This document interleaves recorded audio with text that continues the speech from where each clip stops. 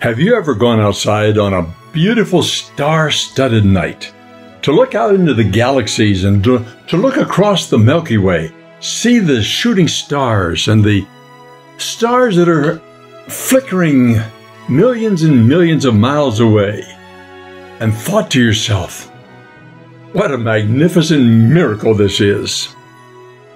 But greater than all of that is you, the ultimate miracle of creation. I want to talk to you today about don't stop the miracle. Stay with me. I'll be right back. Finding and knowing God is a faith walk. The Bible says that without faith, it is impossible to please God. Our hope lies in the coming Messiah, who will establish God's peaceful kingdom on earth. This is Faith Walk with Ron Susak. Dr. Ron is an evangelist committed to encourage and equip your faith walk as we pass through these turbulent end-time days, awaiting that soon-coming kingdom. Here again is Ron Susak. I want to take you back as we begin these few moments together, all the way back to the beginning. How did this whole thing originate? It's recorded. It's recorded for you and me in the book of Genesis, chapter 1. And I'm going to read it for you because it's such a marvelous text. It tells you so much about yourself that you need to know, that I need to know about myself. Genesis chapter 1, we're going to begin in verse 24.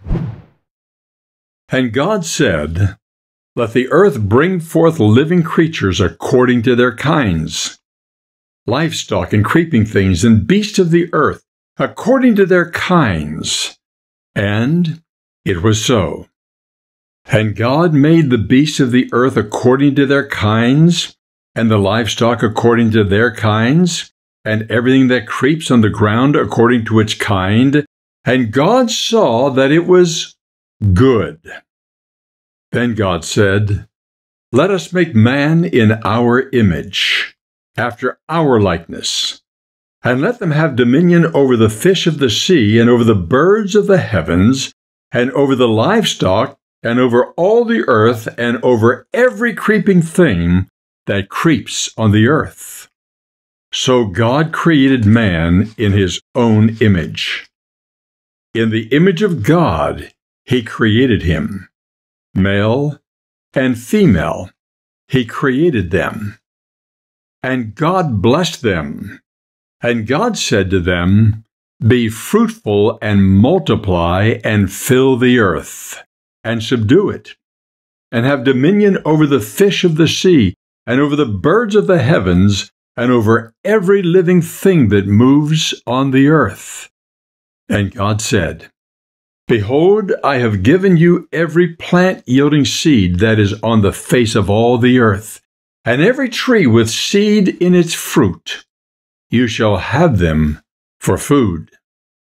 And to every beast of the earth, and to every bird of the heavens, and to everything that creeps on the earth, everything that has the breath of life, I have given every green plant for food. And it was so. And God saw everything that he had made, and behold, it was very good. And there was evening, and there was morning, the sixth day. Pause there. The seventh day, God rested. What does that mean? He was weary from all the labor? No. The word rest means completion, wholeness. There's nothing to be added. What a marvelous thing.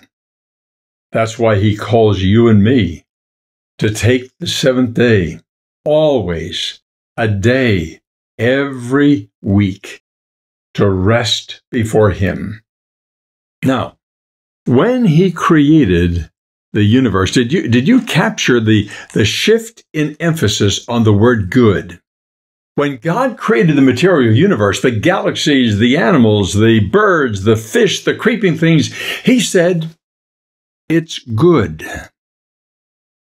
But when he created Adam and Eve, your forefathers. He said of them, it's very good. Why?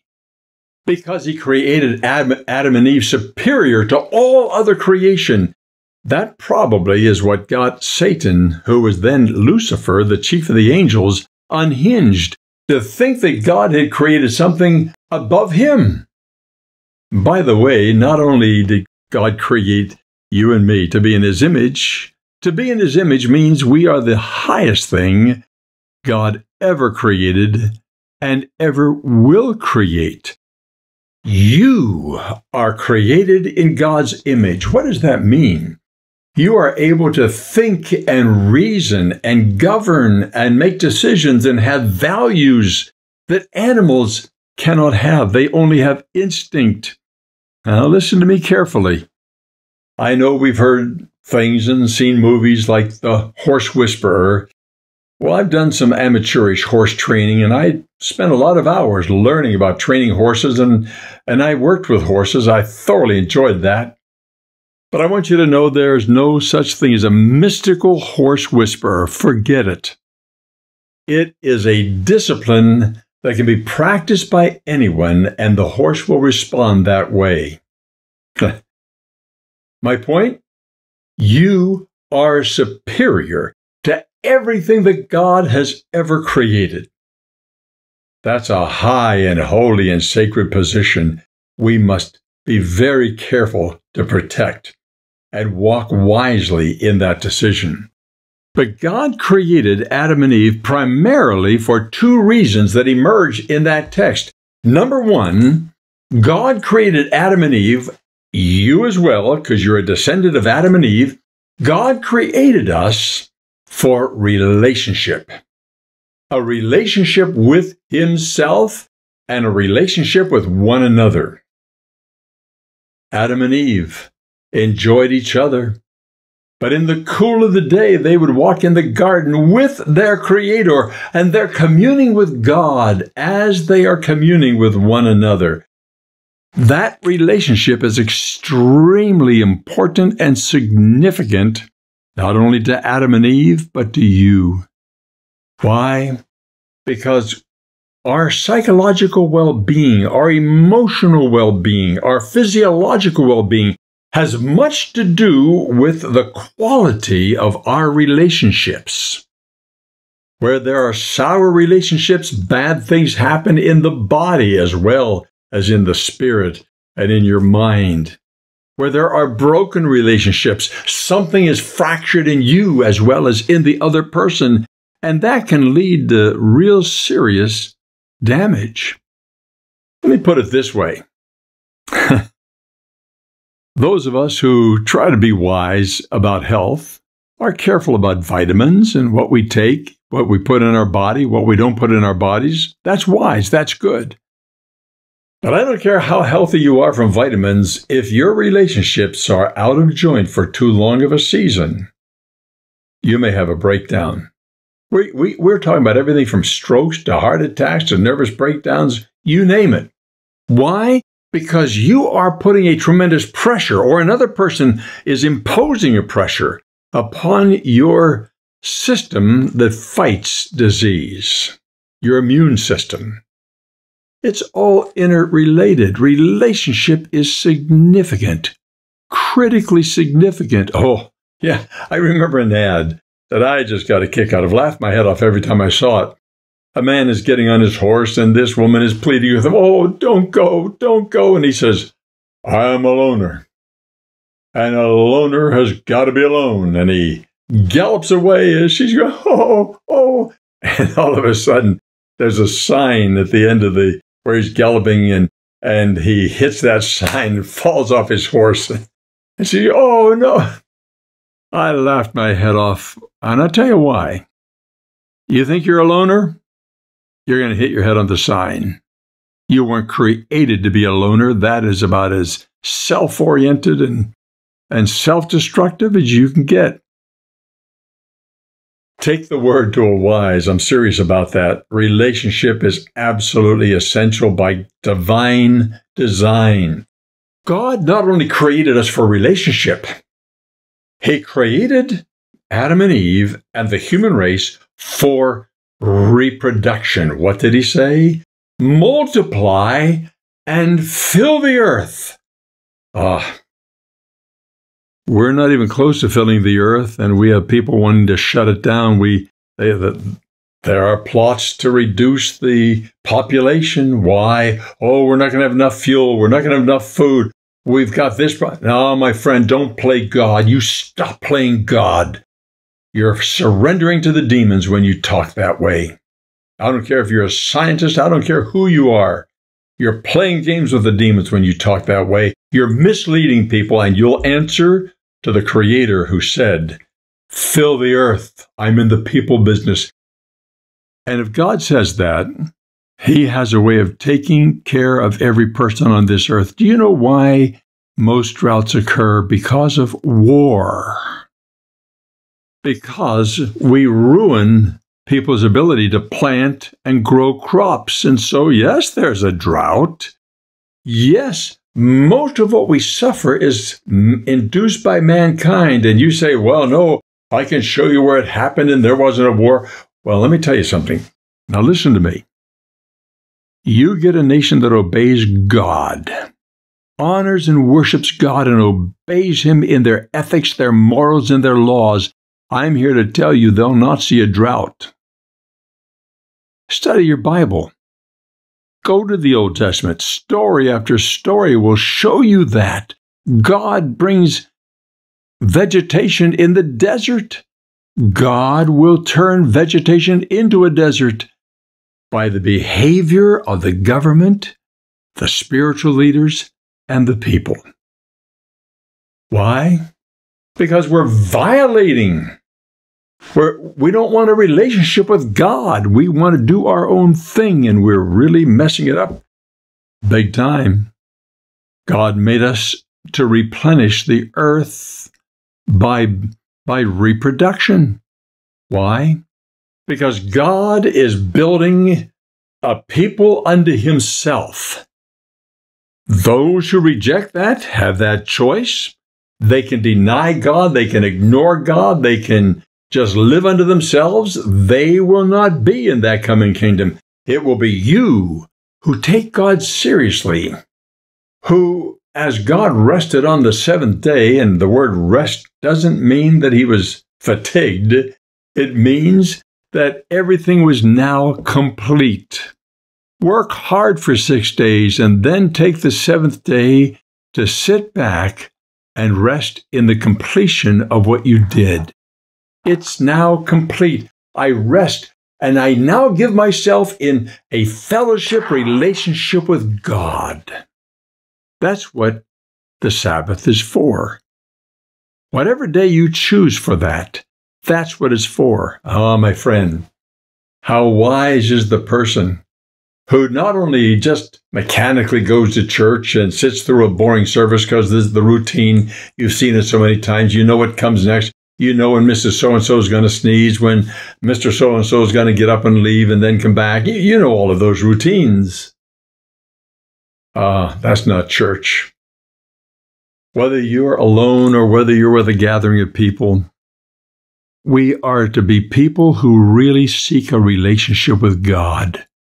Yes, in a service, but please develop a relationship with God day by day. When you get alone with Him in His Word, absorb His Word, study His words and His ways, know how to relate to Him. That's why you were created, for this relationship and to reproduce, and nothing is greater than to be a parent, a forefather. The moment you have a child, you become a forefather, either for good or evil. And you'll answer for one or the other. The moment you have a child, you're a forefather automatically. You are going to guide the trajectory of a child's life, either for good or evil. That's a serious matter.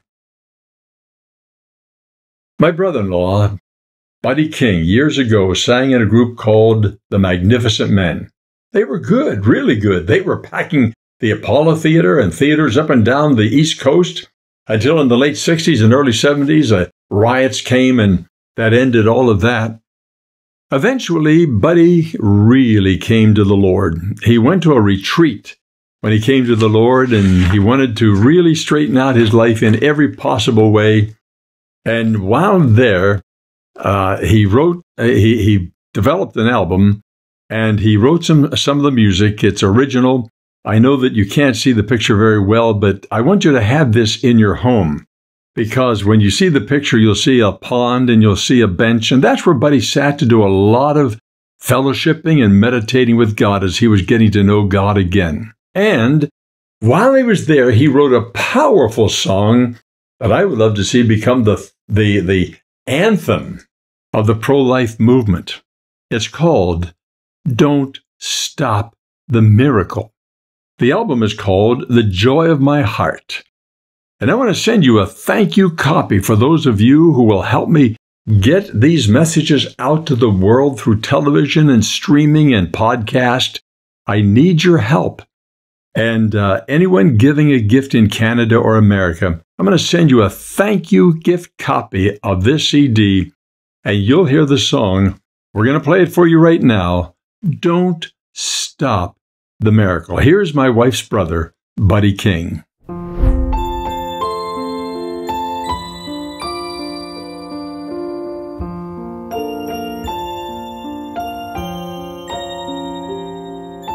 Beyond the bounds of Eden's holy grounds, on and on throughout the seasons, woman and man lie down with their feelings, face to face with the meaning. Then thoughtlessly they make a fatal choice, but faced with a miracle, even the sun bows down and concedes that the eyes of a child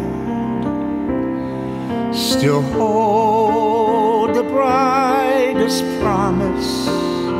I'm begging you, don't stop the miracle. When you hold the future in your hands, behold the future inside of you. God knows that all you are is thriving there. Open up your eyes, it's alive. And as it was from the beginning, it's now and ever shall be a miracle.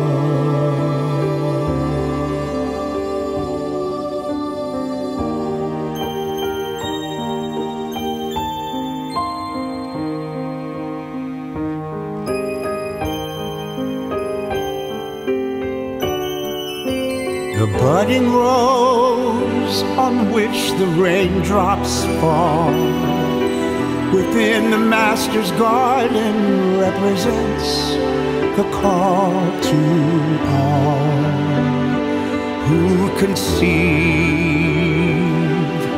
the innocent of heaven, to keep and to cherish all his children.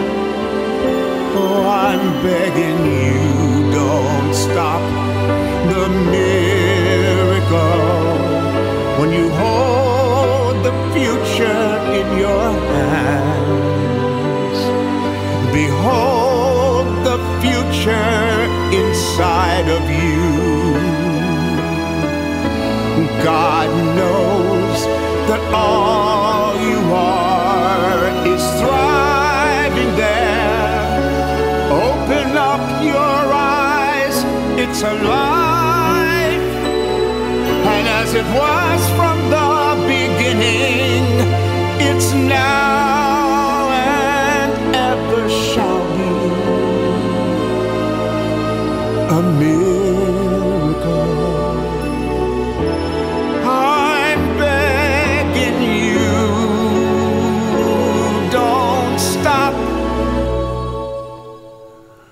the miracle. I'm begging you, don't stop your miracle. I'm begging you.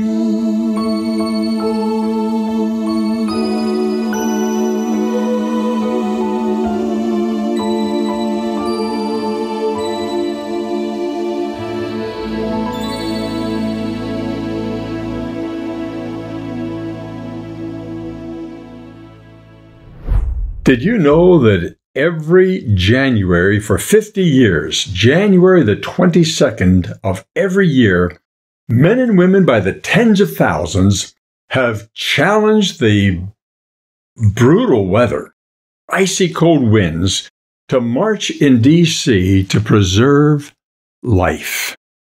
What a remarkable thing. And that's why I wanted to take time on this program to talk to you about God's original design and plan for you and your life. And I really hope that you'll be encouraged and that you will help us.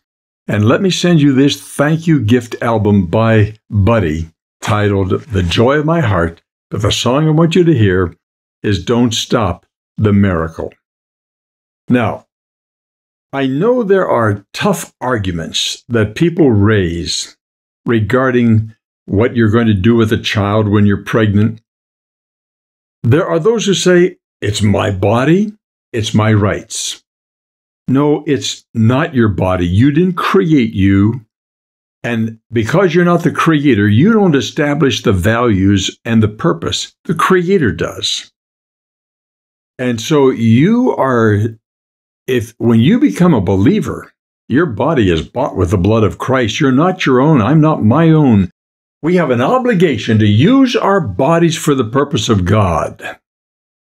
And I want to encourage you to take that into strong consideration when you think about a child. Also, I hear people say, well, it's a decision between a woman and her doctor. No, it's not. I could give you a lot of reasons why it's not, but let me just stay on this level.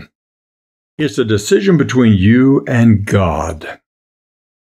And you need to seek the wisdom of a true Bible-oriented minister who will pray with you and simply help you think through your decision, your choice. Because I have friends who made the decision that they were advised to make, thinking they could put the weight of the decision on the doctor, and they regretted it the rest of their lives. I'm urging you to seek the right counsel, the right advice. Then there are those who say, I can't afford a child. No, but you can afford adopting your child out. There are many people who will do all they can to help you. So please, be very wise. Dan's going to tell you again how you can get a copy of Buddy's song, Don't Stop the Miracle. God knows that all you are is thriving there. Open up your eyes, it's alive. And as it was from the beginning, it's now and ever shall be a miracle.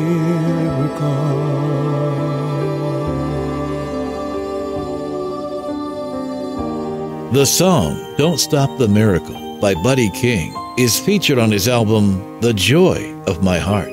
Now, as a way of saying thank you for standing with us in our ministry, we'd like to send you a copy of Buddy's CD when you partner with us by way of a financial gift of any amount. This offer is for any of our viewers in the United States and Canada, and all gifts are tax deductible. Join our team by going to faithwalk.org and clicking on Partner with Us. Isn't that a magnificent song? I hope you get it in your home and play it over and over again and play it for friends. Don't stop the miracle. Let's go back to the beginning again. How did all of this begin? I'm going to read it for you again, not the whole text, but just this part. So God created man in his own image. In the image of God, he created him. Male and female, he created them. And God blessed them, and God said to them, "Be fruitful and multiply and fill the earth and subdue it." And God saw everything that he had made, and behold, it was very good. And there was evening and there was morning, the sixth day. My friend, if you stopped the miracle and you're laden with fear and guilt and wish that you could do it all over again, let's clear the record right now. I want to give you a prayer to help you begin a whole new life. God is not going to condemn you to hell for what you did. What condemns us to hell is when we don't confess and repent and get right with God. I'm going to give you a simple prayer that I want you to pray after me, but think this through and make it your prayer. Dear God, on the basis that Jesus died for me, I'm trusting your forgiveness for all my sins. I'm asking you for the power to live committed to you, obedient to your will, from now until I meet you in heaven. I pray in Jesus' name. Amen. Get in touch with me if you pray that prayer. Stand with me. Help me reach out to the world with these messages. And let me send Buddy's album to your home. My friend, the name Emmanuel, that's God's name given also to his Son Jesus Christ, means God is with you. God bless you. This has been Faithwalk with best-selling author, pastor, and evangelist Ron Susek. The song Don't Stop the Miracle by Buddy King is featured on his album The Joy of My Heart. Now, as a way of saying thank you for standing with us in our ministry, we'd like to send you a copy of Buddy's CD when you partner with us by way of a financial gift of any amount. This offer is for any of our viewers in the United States and Canada, and all gifts are tax deductible. Join our team by going to faithwalk.org and clicking on Partner with Us. Well, thanks for being with us today, and we hope you'll join us again next week as we find courage for the journey in our faith walk.